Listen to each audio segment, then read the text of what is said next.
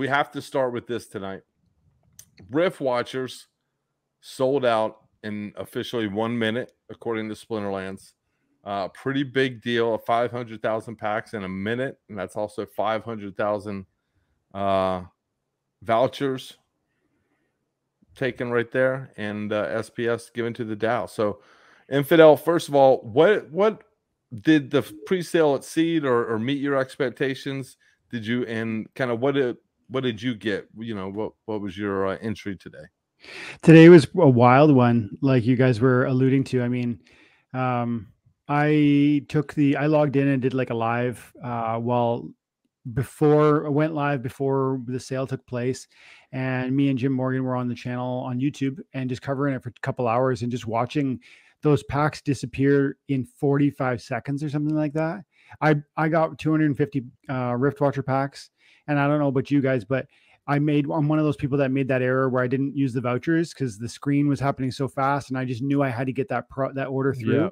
So I had the vouchers, and I've submitted a ticket since. If anybody's out listening, you can submit a ticket if you bought Riftwatcher packs and in that pre-sale period and you didn't submit vouchers, like you didn't commit them, you had them, they can check into that now retroactively, and they're willing to do that. You have to submit a ticket.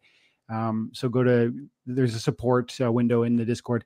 But yeah, that was wild. And then nodes, just that kind of really blew me away. How once the window for opportunity on the Riftwatchers promo card disappeared, to see that energy just overflow into what was going on with the nodes. And wow, that one really surprised me. Just every time you refresh the page, another 50 or 100 were sold. Craziness. Yeah, the nodes were sick. It was pretty, that part was definitely intense. I bought 150. We also were streaming live during, we were only on for maybe 45 minutes prior or something, half hour prior. But we were live for the actual drop. And yeah, I mean, I felt that anxiety as far as like, oh, am I even going to get this in time? I did correct it, but I only bought 150 packs. I wasn't in this like super high stress. Like, I decided I wasn't going to go huge on this. I want to get some Rooney. Me too. By the way, I found out Rooney is both plural and singular, RUNI. That was something I actually just found out. But yeah, so I remember seeing before I left to hoop a little bit, play basketball, that it was 108 seconds. And so the first 36 blocks, does that sound right? Was that the final? I didn't see the exact. Chucky said minute 49 to be exact. Okay. Wow. So yeah, honest, Chucky. Yeah, I remember it as 108 seconds. So that sounds about right. True says 138. Somewhere in there. I got mine in at 127. So either way, you're good. Ship the whatever I win. How do you check to see 3 promo cards? How do you check to see that? I checked in like the activity page of in the game on Splinterlands. Oh, good call. Yeah, and there's you can search like, oh, I had to look this up through Discord, but if you go to the support ticket, there's actually somebody was explaining, it's like you can see all that data. You can see every transaction on your account. And I was able to find the transaction where I bought them because I needed to give that information to Splinterlands. I now that I'm really curious where I was in that window because I didn't really take note. But I got them. I've been assured.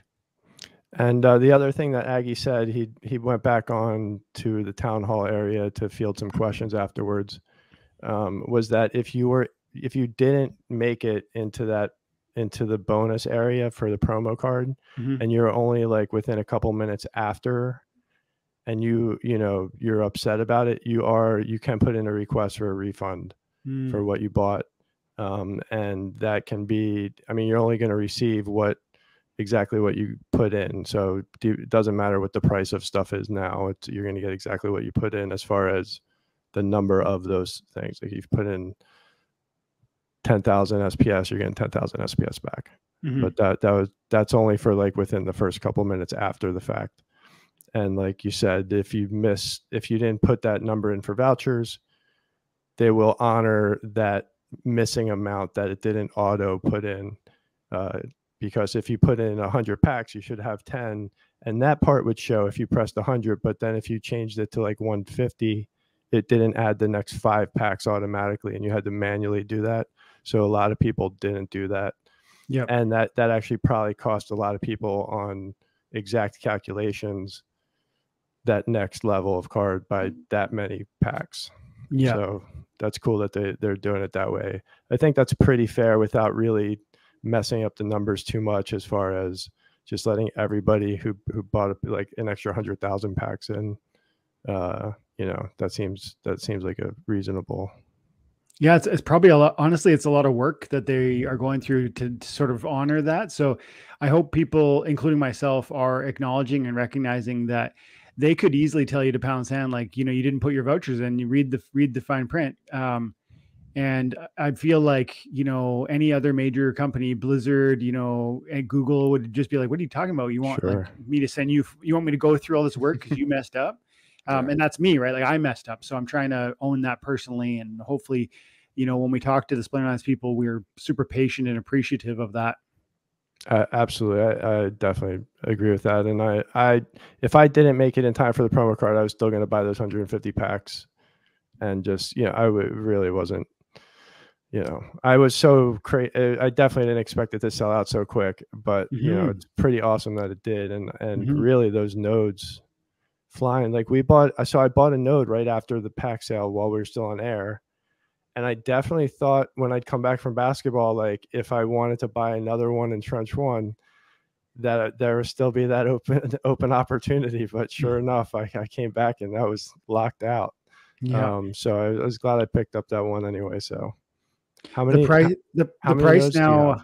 Oh, I picked up 3 nodes. Okay.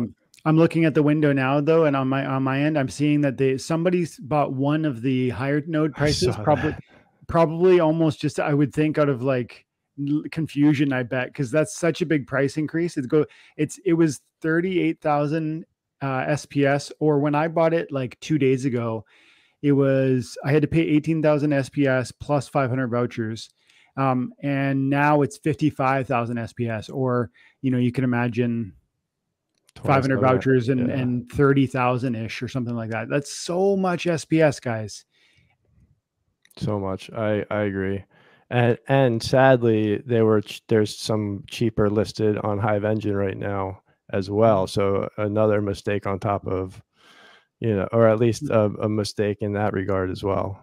They're pretty close though. They're pretty close, but it's a couple $100, I think. Yeah. Interesting. I looked at it too, and I was doing the math in my accounts, and I was trying to look, and I was like, that's gonna empty the pockets if I do that. And I'm like, that would eliminate me from everything else. Did you guys see how many SPS? There's 62,212,000 SPS burned from the node license sale alone. Burned, not like stored away for later, burned. 62 million.